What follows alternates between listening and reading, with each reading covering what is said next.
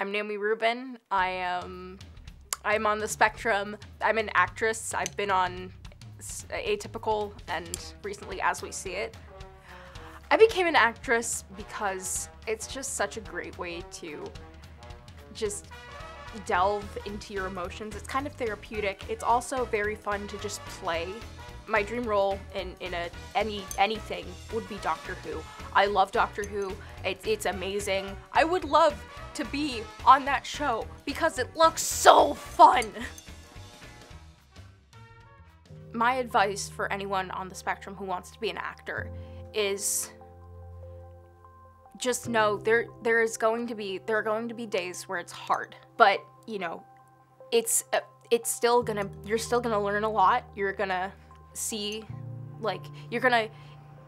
putting yourself out there is the best thing you can do if you want to pursue this career. I want the world to know that there is so many others, and that like them, if you think that you're different, you're not alone.